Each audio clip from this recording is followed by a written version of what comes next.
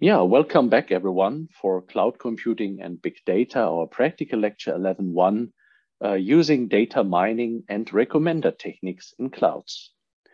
The first part of the lecture, we largely looked on association rule mining, which is one specific form of data mining, which is incredibly often used. And in a way is a very cheap computation and a very cheap algorithm, so to speak, a very trivial algorithm. We learned it has, for instance, no personalization, right? So it's not personalized recommendation of what to buy. It's rather, showing you in general, diapers are bought with beer. And this statement is, of course, loaded. It should be always put in the context of the origin of the data. So it's which store it comes from, which country it's applied to. We discussed that, of course, this beer and diapers came a little bit about the UK, let's say, personal habit of going in the evening rather to the pub of having, let's say, their beer at home. It's just a cultural thing there. If you have been in UK and have friends there, you know that. But essentially, of course, this statement may be not everywhere true, right? Especially in other countries, maybe pubs are not that frequent visiting. So, of course, it should be handled with care. But if you have some data and you have a shop downtown, chances are that with this simple algorithm that we have seen, like a priori, Mafia, or even FP growth, to really scale up a little bit, when you have, let's say, lots of data sets, the chances are that you have good recommendations for what things to buy. And always think about that these techniques are almost never applied today in many shops. It's incredible even to see that in the sector in Germany, in advanced countries in Europe, very many shops still don't have these systems on a day-to-day basis in the shop. Of course, giant shops and big shops have that. Also, online shops have that. But it comes to the real, let's say, the real in-store habits, many people still operate like the gut feeling. And this is good for a singleton or doubleton, as Shadi was pointing out. But as soon as you go to, let's say, tripletons or three products are always bought together, then the human mind often ends and basically cannot really follow automatically everywhere and see and can recommend these, let's say, different products together. And that's where these systems are really good at. They are very bad in a sense when you have very small shopping baskets, right? Of course, these algorithms are very trivial and powerful if you have, let's say, shopping baskets in a supermarket where you have 20 products, 30 products, 40 products, or even 10. If you go to an apotheke, and let's say you have Panodil Hot with another Panodil, that's not big shopping baskets. So I think here the association rules usually don't work so powerful as, of course, in other ones where you would expect a much higher frequency of products, a much higher support of products from the product portfolio.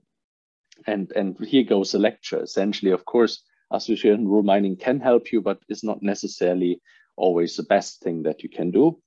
And the second takeaway message from the first part is really important. It had no personalization, right? So you have a general statement of a general store of transactions. And this is a little bit at the end of the lecture what we now motivated.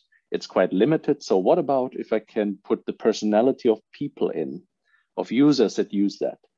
And although I don't know the personality, can I learn it? Can I learn features from this personality?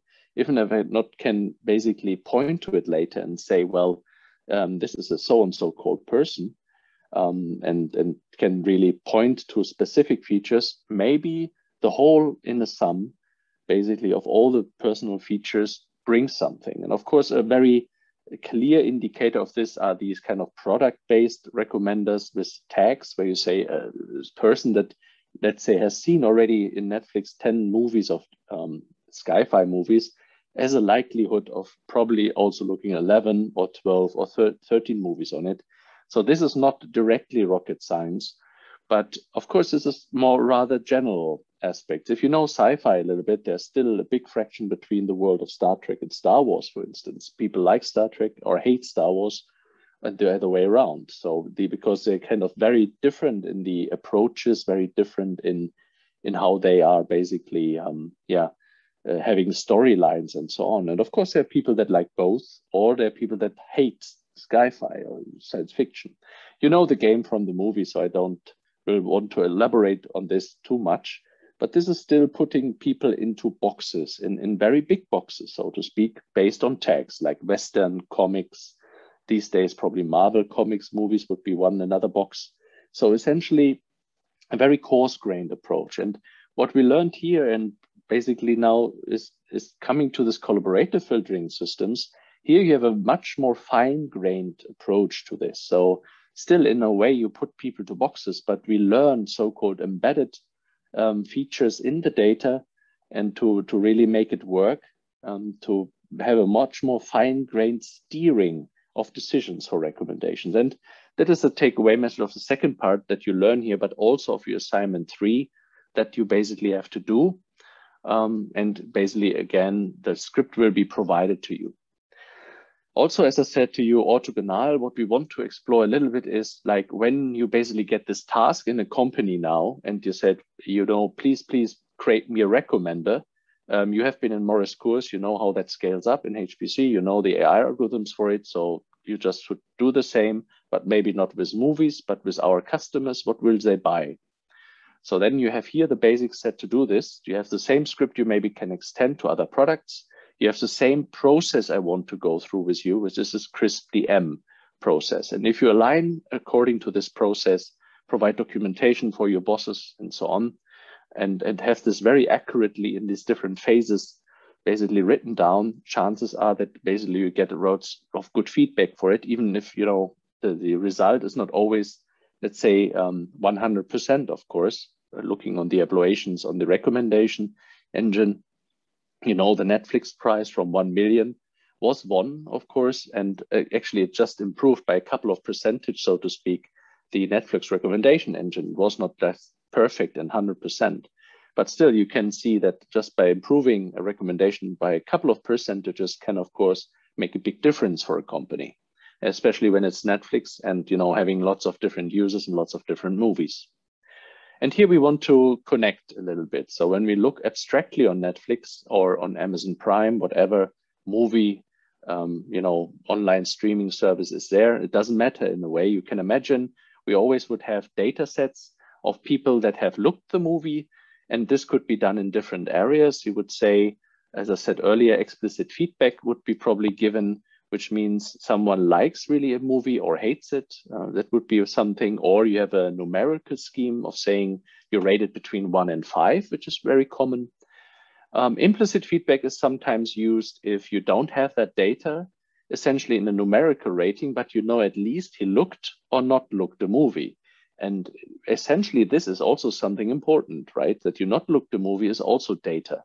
And with this, it's an implicit feedback that the one that you looked in a way you like more than the ones you not looked. And now the key aspects of this to really do this problem understanding, right, in the very first phase is to think in 2 ways. So firstly, we want to have something which basically, of course, recommends movies that basically have some similarity to movies the user itself has liked in the past. Right? So this is an important part. So of course, you want to be not a different user. That is basically yourself. You look and like some certain movies. And now the second part of this business understanding in this particular area is you don't want to have this recommendation from everyone, right? Because you're not like everyone. You're similar to a user in some kind, in some form. And this is something what these algorithms actually exploit. They try to get similarity of users. And so you basically recommend not only movies that you probably yourself like, but also those that other similar users like that are very similar to you. And with this, you get a recommendation for a movie that is, of course, much more accurate to the point than, let's say, compared now to the association rule mining, where would be basically a general tendency that maybe everybody who has looked Shrek, of course, looked also Batman, right? The Dark Knight Rises. And you see here as an example would be not the case. Just because everybody basically was doing it here, or more, let's say, association rules would point you to the certain fact that, okay, in this more shopping basket view, this might be highly likelihood for the Dark Knight Rises. But it's not so obvious. And of course, we need some very smart algorithm to go there But I hope the idea of the business or of the, let's say, approach of this collaborative filtering is getting clear. We really have to get the similarity right here of users and the similarity of movies. Hence, we have a 2D problem here. And if you want to do this in a 1D, you can imagine it's not really working out very nicely, right? So there's the so-called embedding approach. I come to this again and again, which is essentially shown here. You have certain embeddings of one dimension here. Each basically says you have just a scalar in order to compute this, which is essentially more a 2D problem. And of course, you want to say that adults get another recommendation, like, let's say, smaller children. And you know from our experience that, you know, mid-age would probably look Harry Potter. The kids are not allowed to see that yet, but they would probably look Shrek and have, let's say, other movies recommended in this sector or this scheme. And then basically others which are more gray-haired here, indicating perhaps the age, would be looking much more Memento and, you know, Dark Knight Rises and other interesting movies that are basically not in this category. And when you do this now on a very long vector notation, you can imagine, of course, you can make it for the movies themselves and say, yes, we can code that from -1 to 1, perhaps, on a scale, and say, we do the kids movies on the one and then the grown-up movies on the other side. And then in the middle, it will be all, you know, numerical scale, which we can incorporate. But still, we would missing a little bit this 2D nature, because we're talking at the same time also about the personalities. So the interesting thing, however, we want to learn that automatically, right? So this embedded features, we don't to do in our own. So here's the machine learning or the data mining happening. What we have is nicely this matrix, right? So this is our data set, right? We know that these certain people have looked certain movies at some point in time, and you can add more dimensions to it and so on. But let's say if you simplify it here in a very, let's say, easy way to follow, you could say that this is a matrix that we have, and we need something which would be this kind of two, let's say, scalars here that we want to compute in order to create this matrix. So this is basically the idea of splitting up what gave rise to the matrix. And having this in one dimension is relatively, let's say, not so really powerful. So why not doing this in multidimensional ideas of basically doing matrix multiplication and dot products that we already know a little bit from machine learning before, but which is very important. We still keep the idea that basically these embeddings that we have maybe should be closer to 1 for movies that we expect the user like very much. So here you see the gray here, people 1, and the dot product of those times 1 would be, you know, then for Memento a very high part. And when you think about with this gray hair lady looking Shrek, which is on the other hand of the scale, is 1 times -1, probably -1. So don't recommend that movie, right? So in the end, we come to a situation where we need to optimize these vectors to something which should satisfy our matrix as best as possible. You can imagine it's not completely 100% possible to do so, because humans are complex. Actually, movies are complex. And when you then have just 1D here, that explains is, of course, maybe by far too little to capture this complexity. Also, if you have, let's say, 60,000 movies and 100,000 users, as let's say really stream providers have. Hence, we have to look and see how we model this, and maybe also think about when we would handcraft this, the features in 2D, it would probably gives a better comparison why we need a 2D embedding space, right? So here you would see now this 1D, as we said, would be in a way very limited, because we probably see really a dimension here. And the personalities would be not really captured as strongly as basically just the age here, where you have the adult and children way, and where you maybe have much more from the personality included, people liking blockbusters or more like art house movies and so forth. This is what you want to craft this as handcrafted features in a way. But the point now of this machine learning that we have in this collaborative filtering approach is to learn automatically these 2D features that you see here. So hence we talk about, again, a matrix. And of course, the good thing for optimization, you know, we have to check something against, in a supervised setup, so to speak, check something against the ground truth. So what is really true?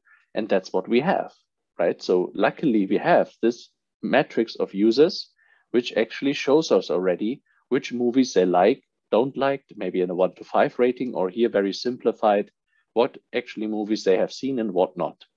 And now the goal of recommendation in context, you can imagine, is now, what would be the next recommendation I would provide?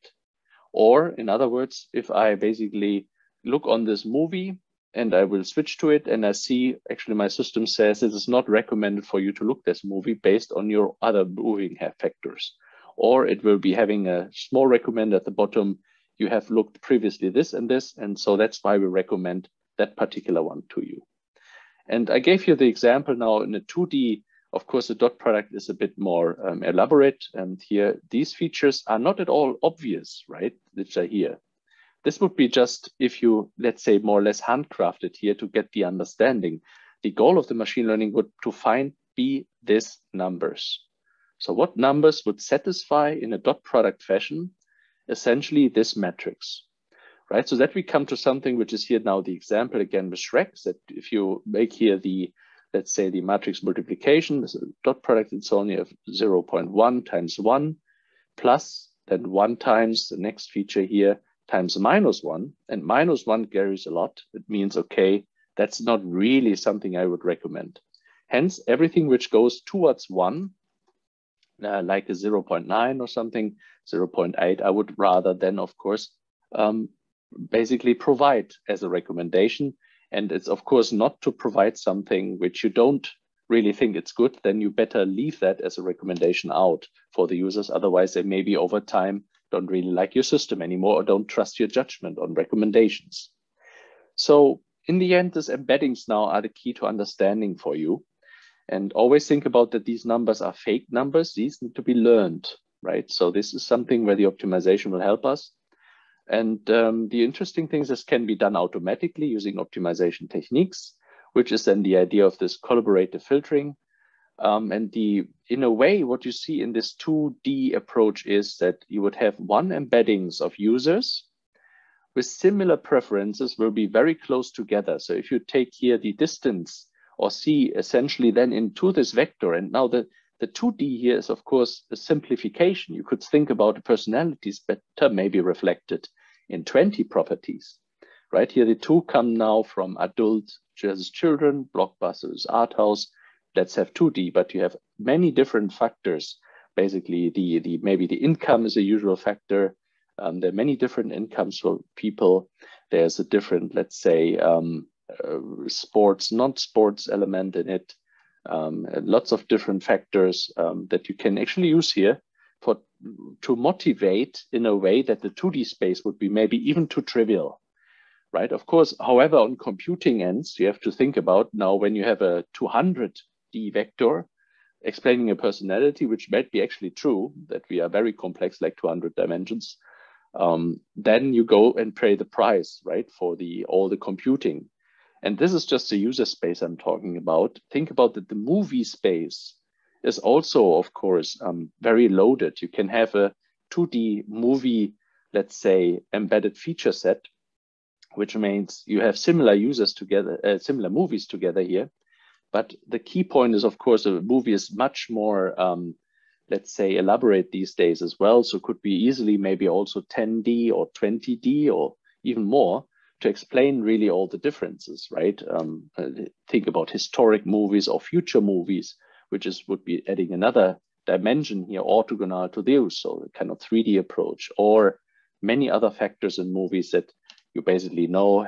The lead actor is a very big thing basically in movies. So liking the lead actor might be a very good property, strong lead actor, popular lead actor, because of course, many people just switch to a movie, not because the movie genre is maybe interesting, but because, let's say, Sean Connery is doing it or Harrison Ford is in the movie, so I'm going to look that movie.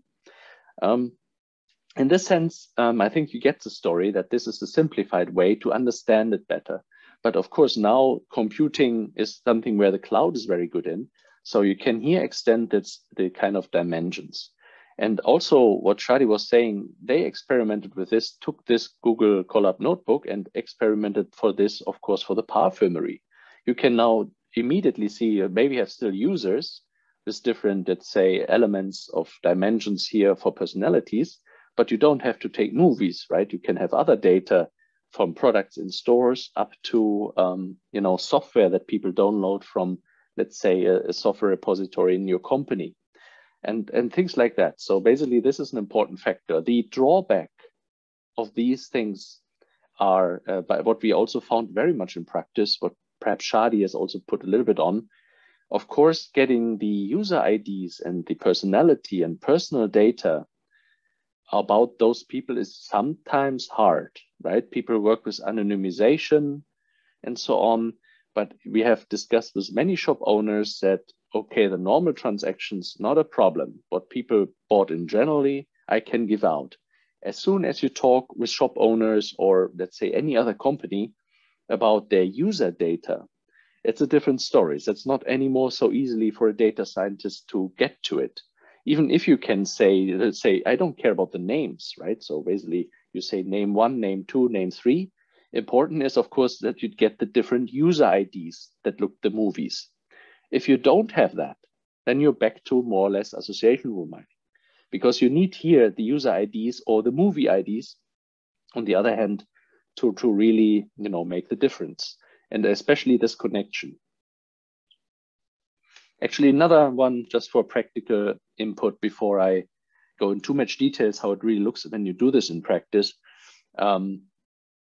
Firstly, again, if you have too little products, this makes also hardly sense. You can imagine if you just have 3 software products on your web page from your software company, then essentially this is very hard to make the best recommendation. Or I mean, in every recommendation would be true almost. If you have just 3 products and someone already bought one product, 50% of the other. Now the point is, of course, having bigger products here. And the second aspect is, of course, the better the ratings and more fine granular, the better is your model. What do I mean by this? You see here a very simplified manner again, right? When we say yes and no, we found in practice it's incredibly important to have ratings from 1 to 5, for instance. But our experience also reveals that you don't have that usually, and you cannot also go to Amazon and steal their ratings. Actually, we tried partly very short, and then basically we came to problems because we were absorbing online data, and of course people notice this. They look on their servers, people steal data from that. So there you can be also easily in trouble. I mean, it was basically then that we said it was just a test we wanted to see.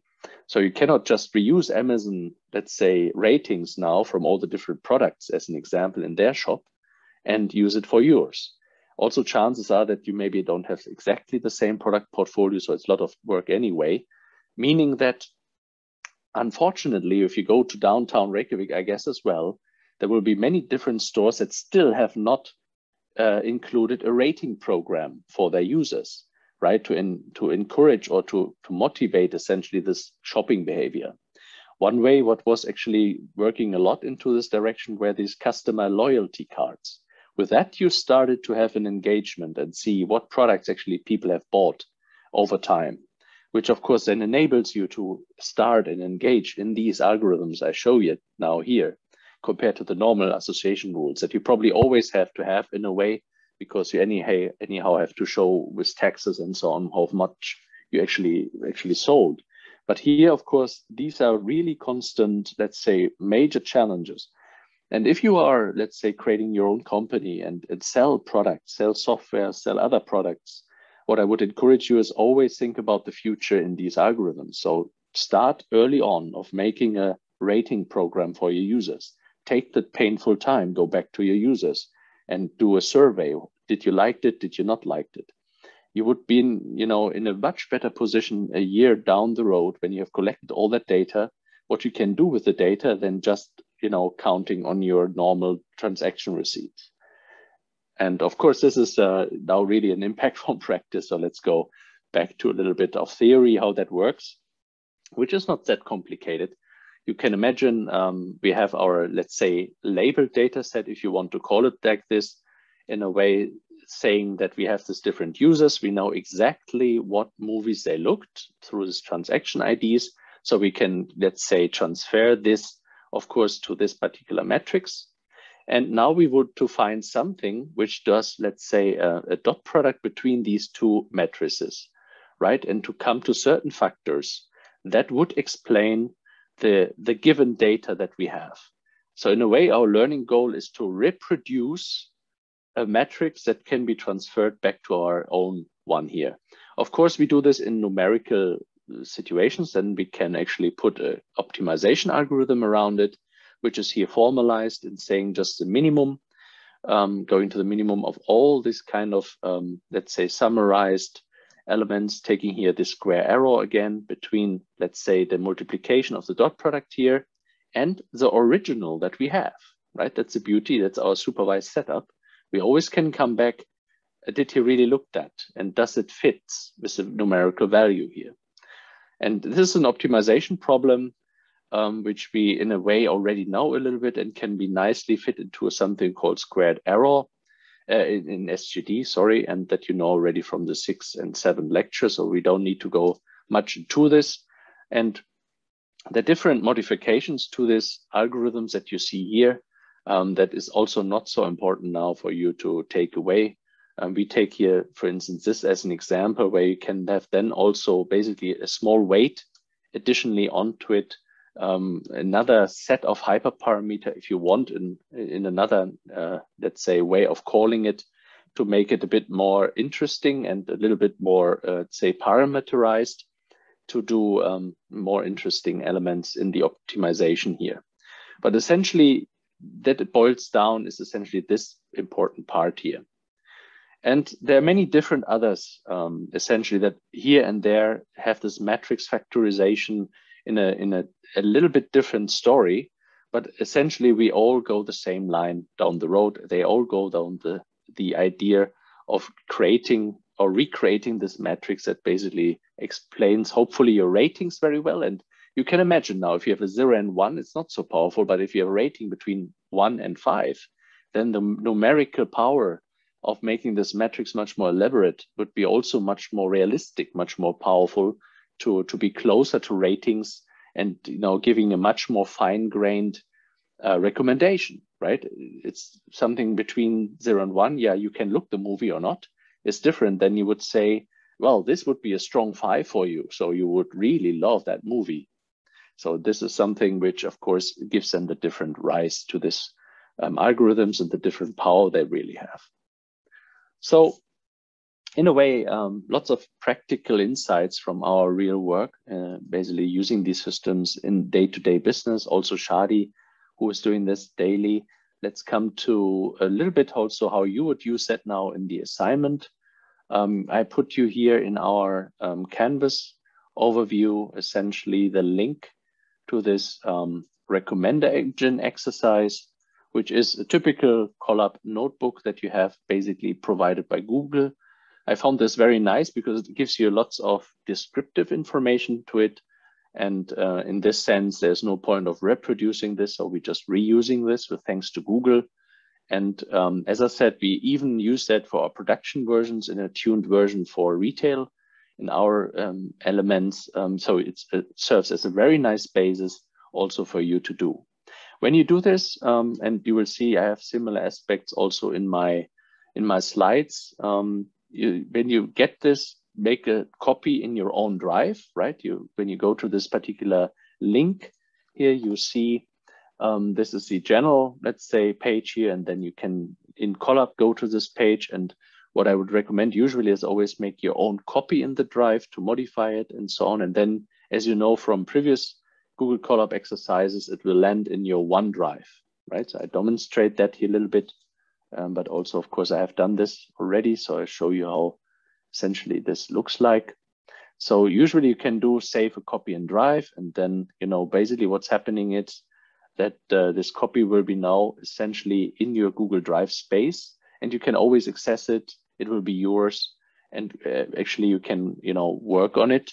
You can rename it, and if you want to look at all the Google Colab ones that are actually saved there, you simply can click on this and have this Google Drive, which is directly connected to, let's say, all these Google Colab ones. Some of the things you know already. We have seen here the convolutional neural network, the artificial neural network from earlier lectures, the data understanding of the IMNest. And now we basically have here this copy of a recommendation system, or basically this Morris recommendation collab that I had earlier in order to produce the slides.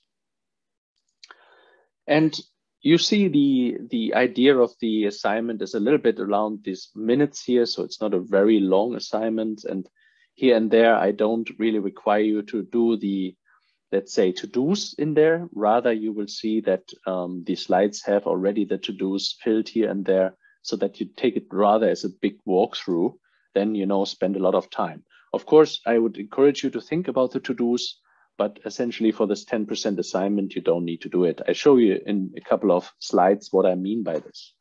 Also think about, there was this discussion in the course. Of course, think about when we do cloud computing, we usually wanted to connect to a, let's say, hosted runtime, right? We don't want to connect to a local runtime, a hosted runtime. That means before you start here executing anything, make sure like you'd had the same essentially in the HDF cloud, right? When we had the Jupyter Lab here, make sure that you connect to a kernel specifically hosted in that cloud. Now the similar idea in the Google Colab, you see essentially here that you connect to a certain hosted runtime. Now also here you would have the chance of changing the runtime type that you did perhaps before already with some, you know, elements. For the deep learning, for instance, it was important to switch to GPUs. By now you hopefully explore what that means. If you do just CNNs with CPUs, it should be rather slow.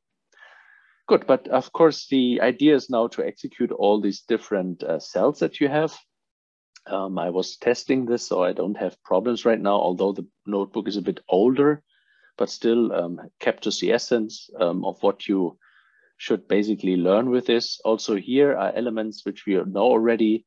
A pip install is part of the game, including, of course, many different imports that we already know from many different lecture parts now. Here sklearn, NumPy, pandas for data, lots of different elements. And it would be good to look through this and describe it in 2-3 lines in the assignment, right? So not on a line-by-line base, right? So this is too much and you don't need this. But here it would be interesting example. You could say, well, all the necessary libraries would be imported, like you say TensorFlow, for instance, or scikit-learn or NumPy. And then you say also, well, by the way, we also install a couple of packages. So you see it's not only possible with SSH, it's also part of the Python script here. What is really done, essentially it uses a similar trick. So just executing it essentially in the runtime environment and installing here something called Altair, which is a very nice visualization package. If you want to work with this very interactive visualization package, you learned already the meaning of an upgrade of something which is existing, just to be sure that maybe the latest, greatest of some of these mechanisms. And you have even proprietary, let's say, Python packages like the Google credentials here. But if that is all successfully actually created, and you will see, of course, when I now explain you something here online directly, you will see that some of these have yellow blocks. So I think they are much more important to learn. Roughly what stands in there, which maps a little bit also to the assignment. You see here the Altair visualization library, which is very powerful actually. When you use in practice data science, it can do all sorts of things. So maybe something worth a look in. Of course, PyPlot is also always there. Also very nice. You can zoom in, zoom out, but this has essentially another dimension really of colorful images and graphics. Good, I think I basically put here everything in this particular slide, which is important. And of course, now we know the problem understanding. So we want to have an interesting recommender for movies. Now, when you have this problem and we understood it, we want to do this embedded features and learn them. Of course, the question is where we get the training examples, right? The next is the data understanding phase. And this is part here that we use a movie lens data set. Some of you probably already know that it's available in the big version and in a small version, essentially where you have different number of ratings of, let's say, many different movies by very many users.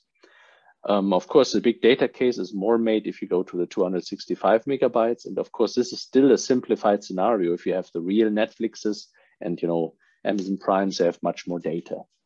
This data can be easily downloaded. It's part of the script here. When I now execute this further, basically you can go on and it will download the Movie Lens database data. It has essentially different columns, which we here, let's say, feature select, like users, movies, and ratings. And essentially you have these columns: user ID, age, sex, occupation. So you see already different user properties and zip code. And when you go through this, you understand a little bit more basically from the structure of the data, and describe this a little bit would be very good. Now, this already brings us to, of course, the idea of data understanding. So what data is there? What can we use for really modeling? And one graphical explanation would be perhaps this: we have different, let's say, features. We can do different statistics on them, like the age here, for instance. So almost all provided maybe the age here. Interesting enough, we see some different elements, like the occupation is top from students. So there's something where we have to look a little bit on the data. What is now interesting, let's say, probability distributions. You will see that the student, for instance, is a very specific type, as we elaborate later. And this way, we also split the data in training and test. That's what you already know from previous elements in deep learning. So here it's the same idea. Of course, the data that we have already, we want to reproduce a matrix, and we'll check then the matrix, how good is it? And in terms of doing so, we can then go back to the optimization algorithm, have a yardstick to minimize the error. And this is something, of course, what we do and prepare here a little bit, which is the next step in data preparation. To basically, the training samples from the Movie Lens need to be now cut into different pieces, the training and the test set, to evaluate its performance properly. Now then you can do different statistics on the data, as I was alluding to, also to understand the data better and to prepare the modeling, also to say something about the usability of the model. And here in the assignment, and when you look in these, let's say, different fields here that I execute maybe in parallel here in the back, you will see certain different elements which are a bit, let's say, varying, where I also was alluding already to that the students, as interestingly enough, have probably lots of time to rate movies, because you see that from all the different count of records here, the occupation from those that looked the movies are the students the most provided them. And here we would see even an unbalanced class problem. Right, so the class of students have done so much in recommending that the recommender we learn from will be slightly biased towards students. There's no way around it. Otherwise, we would probably basically have to, let's say, sample out some data. And you see also the movie recommender we do for doctors will be probably also not so powerful, because rare doctors actually have used the system. Probably doctors never have time, right? Or professors like me probably also have not time to rate movies much. So in this sense, this is always in the data and this important part of the data understanding. Here we use the Altair package to show a little bit on this insights, but you can have different, let's say, packages to do so. Must not be this kind of Altair package. And of course, you can also look on other elements like age, right? So maybe people in a certain age class have just done this. And this is, of course, something where you have to think about if your model that you generate is, let's say, good enough in this. When you do these steps and describe them a little bit and do it yourself, I think it becomes much more clearer than I can really, press here in some buttons and show you. You will see some interesting movies. Of course, some of them are used and looked more than, of course, many others. Star Wars is a good example. I bet almost everyone has seen it these days, but except, of course, small childs that would probably not rate or be not interesting in having a Netflix account yet.